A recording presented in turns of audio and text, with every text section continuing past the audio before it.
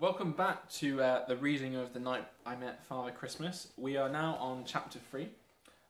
We have just read through chapter 1 and 2, where chapter 1 we met Father Christmas. He's starting to tell us a story. And in chapter 2 we started that story with Torville Christmas, a notorious and ruthless and lonely business person, or business elf, as you might say, who we now has learned that a change to his life might have made a big change to ours too. So let's hit it off with chapter 3.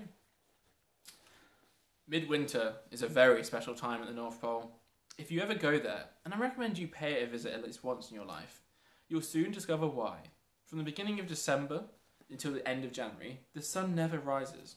It's always dark, apart from at midday, when something very magical happens. For just a few minutes, the sky turns the most beautiful shade of blue. The elves call it a blue moment, and it is one of the most wondrous sights a person can see. As Christmas approaches, the blue moment gets shorter and shorter until a week before the big day when it stops happening altogether. Imagine that. For 7 whole days and 7 whole nights, everything is pitch black. And all the time, it's pitch black all the time, and everyone begins to wonder whether they will ever see light again. Then, as if by magic, on Christmas Day, the blue moment returns.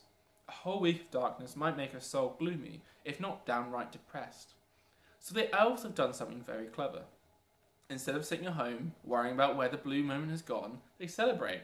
The dark days leading up to Christmas become increasingly jolly, and the Christmas Eve is the most fun of all. Everyone dresses up in their finest red velvet, drinks a special drink called mead, and generally has a high old time. Nevertheless, needless to say, Grumpy Torville didn't care for such merry-making. He wore red velvet because he hated to stand out, and because he had bought a red velvet trouser suit as a young elf and was determined to get plenty of wear out of it. But that was all. He avoided the street parties, and he most definitely didn't drink mead. As far as he was concerned, the Christmas holiday was just another excuse for lazy elves to take time off work, and generally made a nuisance of themselves. On one particular Christmas Eve, however, something rather remarkable happened. Excited by the prospect of selling a great number of toys, Torville had woken early and caught the first horse sleigh into town. But as he snuck down the high street, doing his best to avoid the street sellers and merrymakers, the sound of an old elfin sack pipe caught his ear. He wasn't usually one for sack pipes, or music at all for that matter. But the melody he heard drifted through the sharp winter air seemingly oddly familiar. And was even odder than that it was coming from right outside his toy shop. Sure enough, huddled outside the front windows was a little group of elves, all singing at the top of their voices. That's odd, he whispered to himself. I know that tune. Like an elf in a trance, he pushed his way to the centre of the circle. There, floating in mid-air, was the sack pipe, seemingly playing all of its own accord. Beside it stood a copper elf with red hair and bright green eyes, holding a large brown felt hat full of pennies. Torville's eyes narrowed. He'd always suspicious of copper elves. They had some of the strongest elf magic, but never seemed to use it to good purpose. Magic, Torville believed, should only ever be used responsibly. And we see that on this page we've got a picture of outside, floating in midair, the sack pipe seemingly played by its own chords. We've got that right in the top of the picture. We've got the sack pipe playing all above everyone. We've got elves all singing around in front of the toy shop. He wielded his to run an efficient build. Magic, Torville believed, should only be used responsibly. He wielded his to run an efficient business and keep his bills low, not to amuse elves on the streets. With a flourish, the pipe sang out one final note and collapsed in a heap on the floor. Penny for the carol singers, called the cop elf through the letterbox. It's no good, said a young elf, flapping his arms to try and keep warm. A very mean elf owns the shop, and the meanest in the whole North Pole. He never gives us any money. Suddenly, Torville came to his senses. The young elf was talking about him.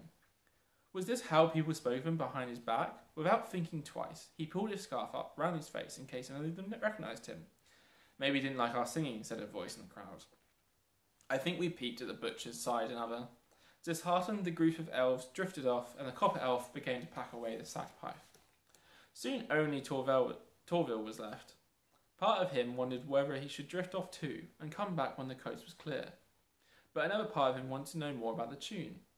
That's a shame, he said to the copper elf. Seems like there's no one home.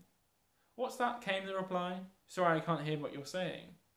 I said it seems like there's no one home, said Torville, holding the scarf away from his mouth so that he could get the words out more clearly. Oh, they're home all right, said the copper elf with a twinkle in his eye. At least the pipe seems to think so. At that moment, the sack pipe rose from its box like an octopus escaping from an aquarium, floated over towards Torville and began to play again. I really don't know why it was doing that, said Torville. Why it's doing that, sorry, said Torville. The copper elf frowned. This wouldn't be your shop, would it? He asked. Oh, said Torville. No. I'm far too poor an elf to own a grand shop like this. Though I have to say, he said, stepping back and talking in the window display, they do have some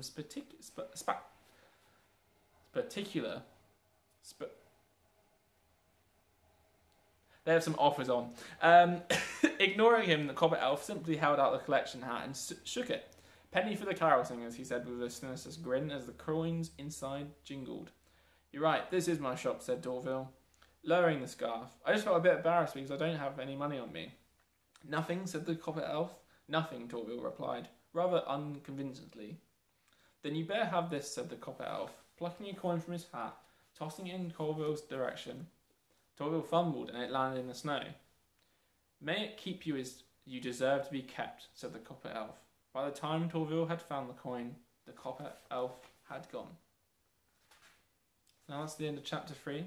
I'm going to leave you here, and someone else will be reading the next chapters. Thank you very much for reading along, and I hope you've enjoyed that.